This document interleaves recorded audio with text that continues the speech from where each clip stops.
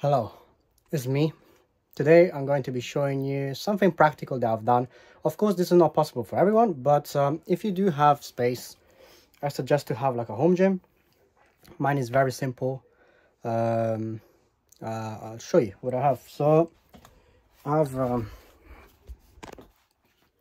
a bench, as you can see.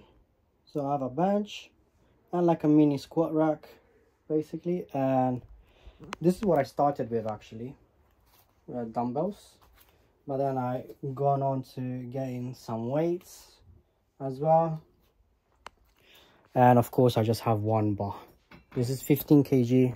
Usually the gyms have 20, but yeah, 20 would have been too long for my shed. So this is a shed actually that I have. As you can see, like, we have all sorts of stuff, you know, as an Asian family does.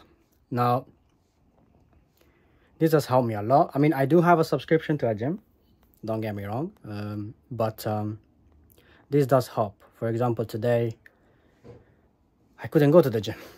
Tomorrow I'm flying out, so I decided to work at home.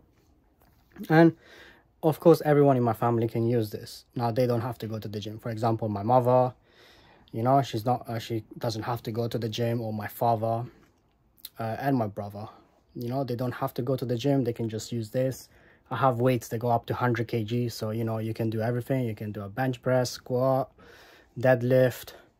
So if you don't have money for a gym membership, I suggest even get some dumbbells. You can do all the workouts even just with the dumbbells. And you may say, for example, like, you can hit your arms, of course, you can hit your shoulders, or even the deltoid, the middle part, and the front. And legs, what my brother does is, because these dumbbells are actually, like, if you can see, you can actually remove the weight like this. So what he does is, he used to put this into the bag, and then he used to just, like, in a backpack, like his school bag, and then he used to just do squats like that. But if you just have dumbbells in general, then of course you can just do goblet squats.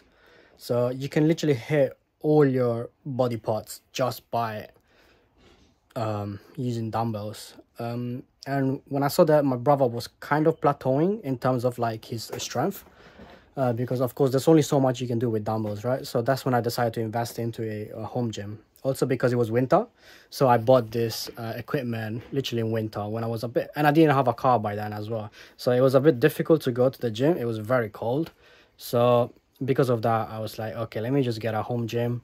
So I started working in here, and yeah, this was like November, December, right? And then of course when summer hit around May, yeah, I started going to the gym. So it was a very smooth transition for me. But I do prefer the gym because I'm able to do more exercises, of course. But this is great for people that, let's say, they have like a chunk of money and they don't know where to invest. I would say invest in your health, of course. This is going to be the main shtick on my videos, like, invest in your health. So if you can, get a home gym, you know, like, it doesn't really, like, the bench was like 50 quid. It's a very cheap one. Squat rack was very cheap as well. The bar and the weights is the thing that cost the most, but all in all, everything for less than probably 400 pounds. So in dollars is about 500. So yeah, if you can afford that much, of course the space is the main thing, right? But you know, you can make it work. But the point is that invest in yourself, not just monetarily, but especially in your health. I'll see you on the other side of my life, guys.